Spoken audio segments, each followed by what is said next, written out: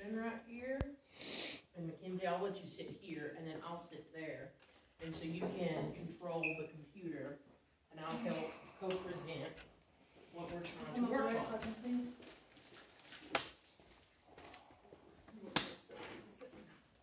I'll sit here. And you sit here.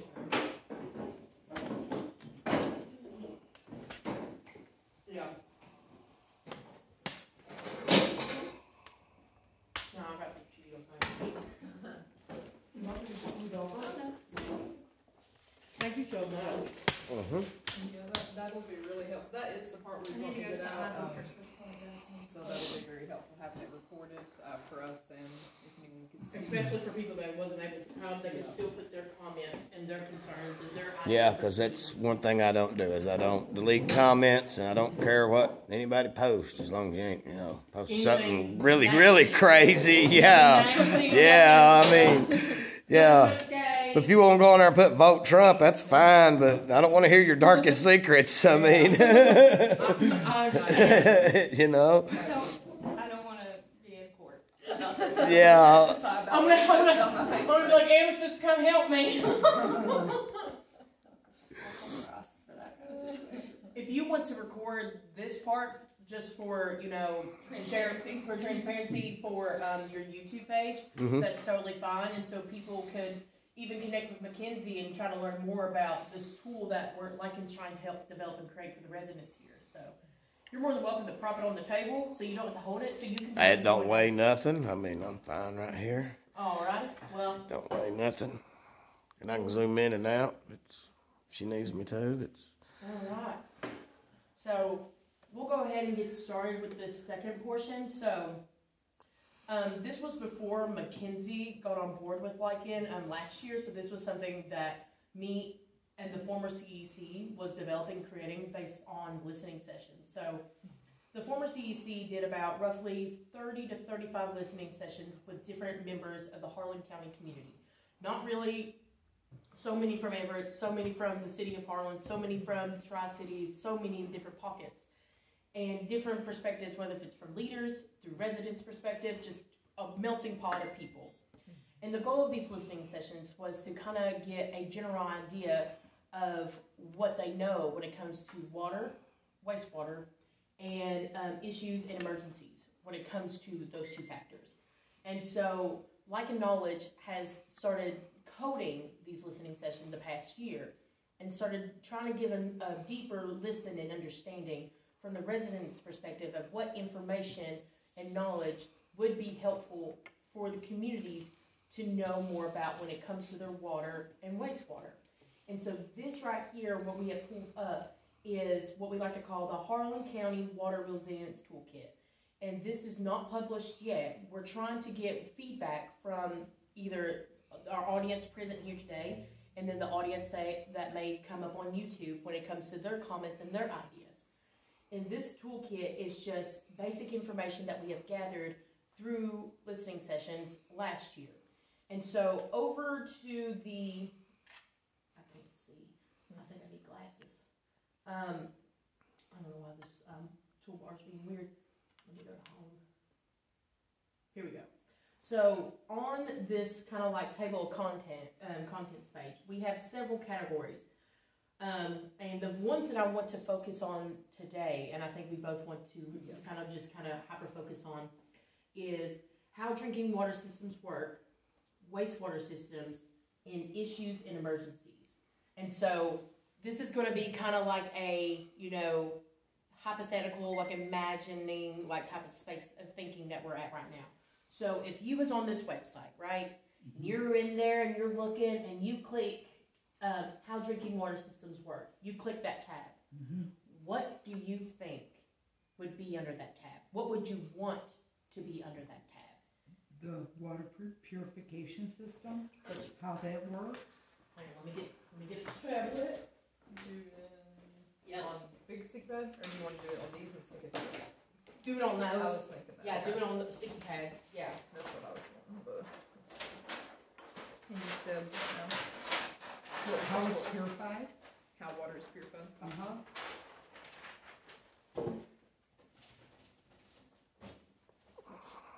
Where's water come comes from and how it's tested.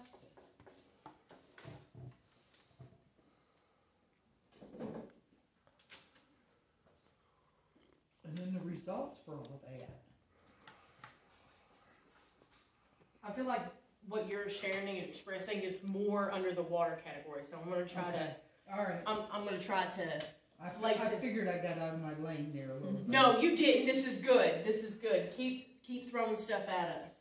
Repeat that question again. What did you say? So the first question, part? so the question that I have is, so on this drafted toolkit that we have developed based on last year's listening sessions with different pockets of residents throughout the Harlan County community, we've developed some information and detailed facts and links to hopefully push this tool out to the community residents and say, is this a helpful toolkit? But what we're trying to do first is to ground truth ourselves and make sure we got certain ideas and facts and information on our website before launching it out. So we're kind of having an open discussion and free listening. Yeah, I understand that. I just want to know what the question was. The question, no, you're good. It is, no, you're good. My brain is ADHD, so I have to go backwards and then forwards. I had later go through that whole presentation again. No, you're good. The question is how drinking water systems work. So if you click, if that's the tab, so if you click that tab, what do you hope is in that tab? Like what type of information you hope to seek and learn when it comes to that. In that tab, I'd want to know everything they's doing at the water plant, what they's putting in there, and stuff like that. You know. Mm-hmm. That would go with Pam's question about how it's purified. I think. Yeah, how it's purified. Yeah. Yes. Would that be? Would the information here? How often they clean that plant? What are they doing to keep it maintained that way? Lord and behold, when we build this new one, it lasts longer than 35 years. I mean, and maintenance including like cleaning and just fixes and updates. Updates, yep, on That's that. good. So, do you guys, whenever you guys do this, do you intend to have? Because I know you could be like, oh, well, this is how some water systems work, or this is how. Is it going to be Harlan specific? This is just going to be general information just for the Harlan County community to understand like how their systems. So it will be about the Harlan system. Yes, okay. it'll be all about the Harlan systems. Okay. And with Harlan County, and you know they have. Because like it's purified in different ways in different places, so I didn't know if it would be like. We have like so many systems, and it's gonna talk about all of them. Each system. Yeah, is that's gonna something have I was its own going to bring story. up. Yeah. Is this more about District 2 and their water, or is this going to end up covering everything? All districts. Everything. Yeah. All Okay. districts. Okay. So make sure, we'll go ahead and write that down. Make sure all information covers all districts. Because when it comes to some of the information that we currently have on each district, it's like, who's involved? Who's in charge? Who do you contact whenever there is a situation? Well, as far as I can answer some of that, as far as I know, Everett's City and Harlan City own and pump the water. B Mud buys the water from Harlan and Everett's and then pumps it to their customers and charges them. B Mud does not do anything to their water. They are just a pump station. Period. They don't add any chemicals. They don't take nothing away. They just pump water. So who does that? Everett's in the city of Harlan. So they have the lines basically, and they're just the distributions. Yeah. But it's art because they don't have a supply. So it's I think people would be really interested to know that. Mm-hmm. So I got that information from Dan Mosley. It's on my YouTube channel. Knowledge of how water is pumped throughout the district. I think most of the people on the B-Mud system probably know that, though, right? Well, I'd say once they get their bill because they see that surcharge from where they had to buy it from Everett's or Harlan. Yeah. That's a good point, especially when you have that local knowledge and understanding of like, just from a resident's perspective of how the water gets pushed through. Some people that may live in the same, maybe your next door neighbor may not know how that works or how that I know they works. don't. Yeah. That's like an extra hand in though. Yeah. It really is. We can talk about Wastewater systems. yes. So any other comments on, if you click this link, How? Also, I'd want to know who's working there, their names. I don't care.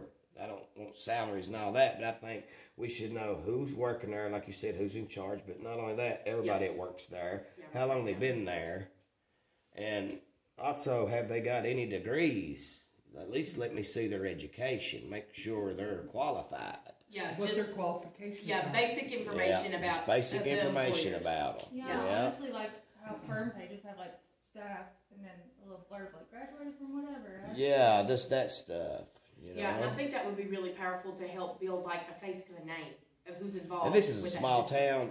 Yeah, Like Billy might have been going to school online to work in water, and the rest of us not know. And all of a sudden, he's working at the water plant. You know, and then everybody's gonna say, "Well, Billy ain't qualified." If you go in there and look, yeah, he is. You know, I feel like they'll build a sense of trust. Yes, it to would. the residents, knowing that Billy just graduated or Billy just got his Class 3 certificate in water maintenance. Yeah, that's amazing. That's right. Yeah, because you do just know people all their lives. Kind of, they know about kind that. of off yeah. the mark. I mean, but No, yeah, sure. our water bills collect trash pickup and disposal. yeah. There's no way to know who you're supposed to contact for that. No, Yeah. that in There's most no situations contact it is the information. city. Yeah, because they work for city. It's like city workers in most situations. I'm not sure all pockets of this county, but I know the ones I'm familiar with. Who's doing our trash pickup? Where's it going?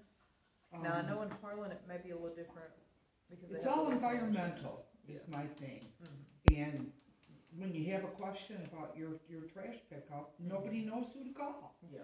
Yeah. Mhm. No, that's a good point. And I'm going to actually put that as like a parking lot thought There we go. about trash. Yeah, because That if was people know where to go to recently take switched stuff to at, being- you wouldn't find it on the side of the roads. I mean, if people know where to take it. It's pitiful. Yeah, it is. What in the world? On this next one, it is wastewater systems is the tab name. Same thing as before. What would you hope you would find under that? What do you think you would be finding? If you What are they looked doing with it? up Wastewater. Yeah.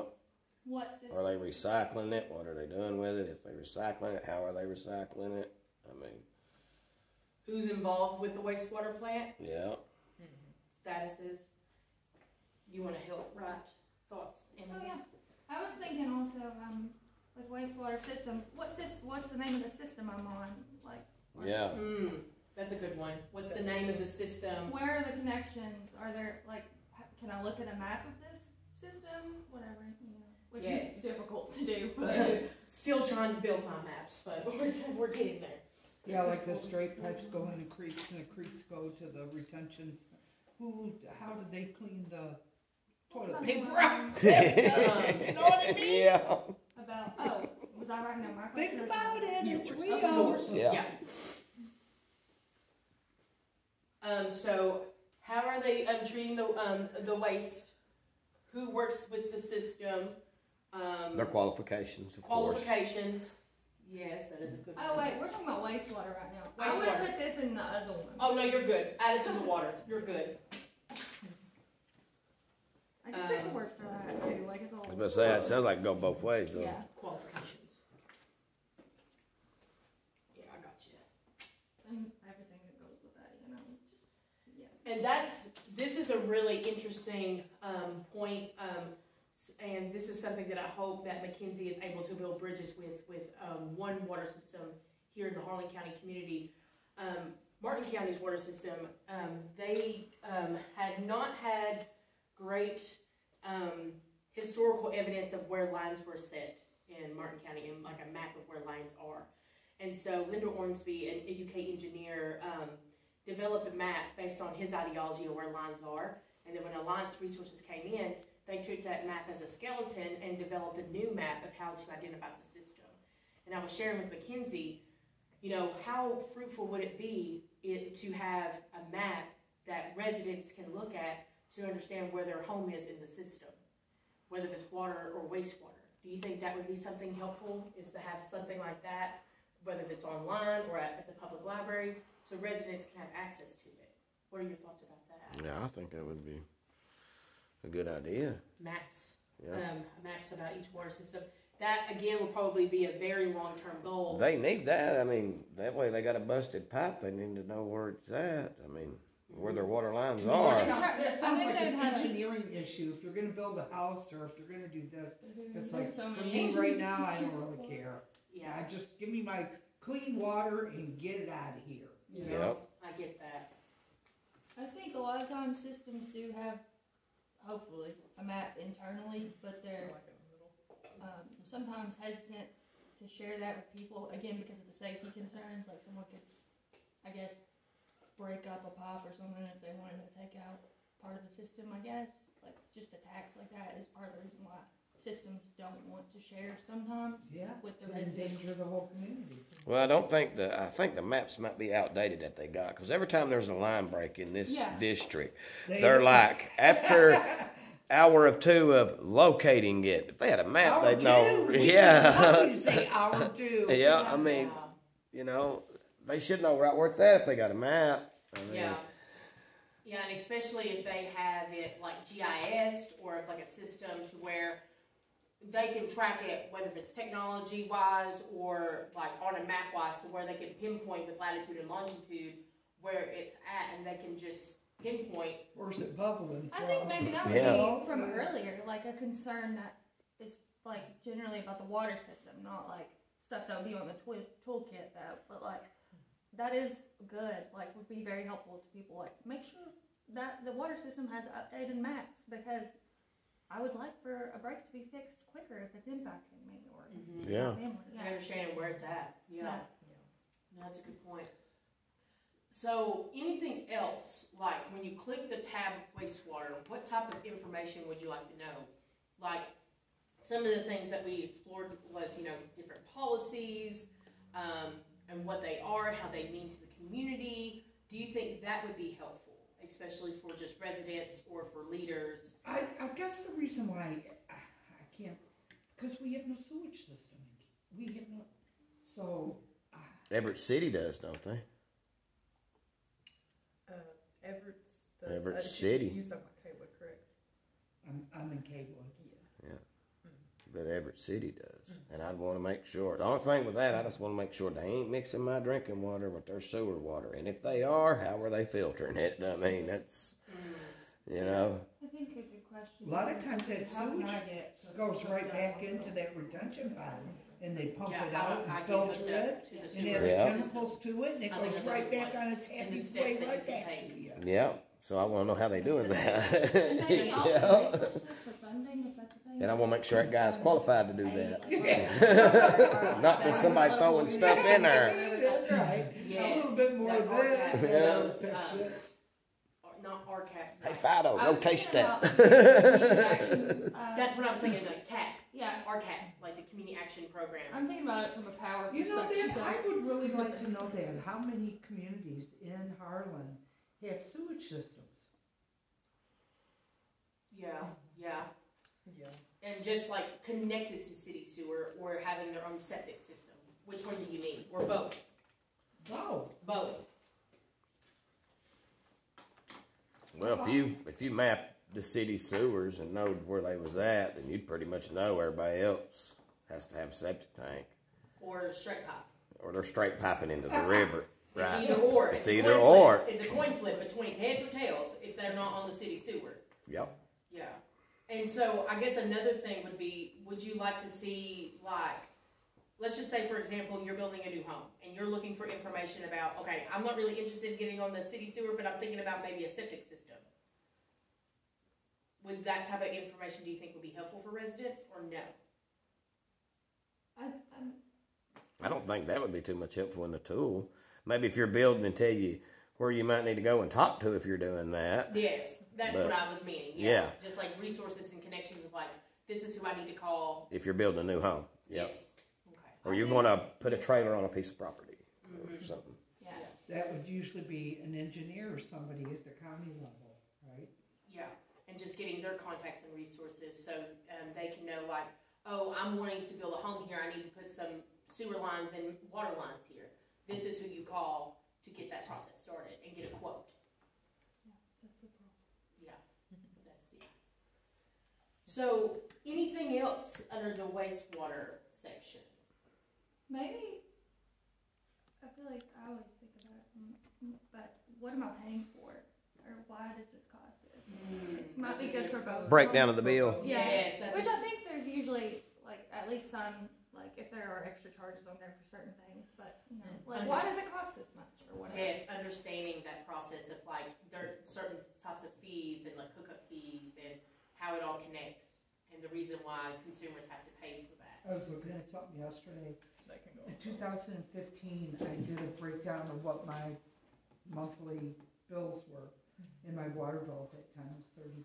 And now it's like, what, 51, 53, something like that. Oh my goodness. Lord have mercy.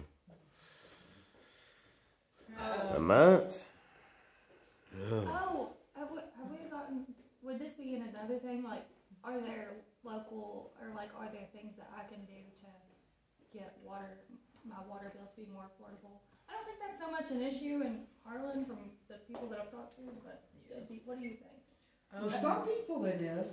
Like, maybe... But comparatively speaking, though, from Martin County, it's like, Yeah, $80 water bill for minimum 4,000 that's, gallons. that's like a lot of their main concern sometimes, whereas here it's like, Maybe it my would be water bill. good. That's what I was immediately thinking about being a problem. Oh, Not that it's not a problem at all, Right. but. So this is maybe something that we can think about with the affordability aspect. Like, whenever it comes to other counties, and especially my county, there's this thing where they do a leak adjustment. And understanding, like, if you have a leak in your home and you fix it, and you show them proof that you fixed it, they will drop your bill from 10,000 gallons to 5,000 gallons and make you pay that price. And you can do that once. Once a year. Yeah, they do that here. They do that here. Wow, that's nice. And so that information can be. I know we've already passed the water, but maybe we can put that as a, in the toolkit. Like, how can you get in contact with? How can you get in contact with the water system whenever you have a leak and you need a leak adjustment bill? If you fix the leak, like, what's the protocol? Who do we need to contact? Get to help the resident accommodate fixing their leak in their home, especially if it's on their side of the meter. So I want to put that. And they don't really ask for no proof. You just They don't? they're gonna see it in the water adjustment. You know what I mean? If you got a leak, they're gonna see They're that gonna see you. your usage. Yeah, they're gonna see that you fixed it. I mean, I know that I had to use that once. Me and my wife took off, went on a little vacation, come back, and it froze hard around here. Pipe busted. Been sitting there running for about 2 or 3 days, and I fixed it. When I got my bill was almost $200. I called them, told them what had happened. She said she'd send somebody up there to look at the meter. They went up there and popped my meter, seen my meter wasn't spinning real fast, and she took it back to normal month, because my bill's usually $50 a month. That's all my bill ever is. And then all of a sudden, 100 and something. Yeah, in the winter times, they wasn't filling up no pool or nothing like that, So we only got almost 10 minutes left, but I don't want to miss talking about issues and emergencies, and then we'll kind of slowly wrap things up. So if you click the tab on this Harlan County Toolkit, and you click emergencies and issues, what type of information do you think will pop up regarding water and wastewater? Emergency contact information. You're making sure you know which contact for which district who you need to call based on the type of emergency. You're hoping that type of information is in there. I think that's very important. Yeah, it should be broke down by the district. Broke down by districts. Yeah. Because like her, if there's a problem in District 2 up here, and she's in Kaywood, that's what, District 4, 5, 4, then it doesn't concern her, That's a good point. And especially being able to, like, break down, like, by district, and then if it's like this, if this number is after work hours, this is who you call. Do you think that would be helpful for, like, after hours? Especially if you've got a break. And for people like her, they need to know, she definitely needs to know, where does Bead Mud get her water from? Where does Bead Mud source it at? Because that way, if there's a problem with that water, then she knows who she needs to contact. If it's the city of Harlan, cause where she's on B-Mud, you know, or is it Everett's? Who does she need to call? Okay. Good point. More for issues and emergencies. Or even if you've just got questions. Why is my water black?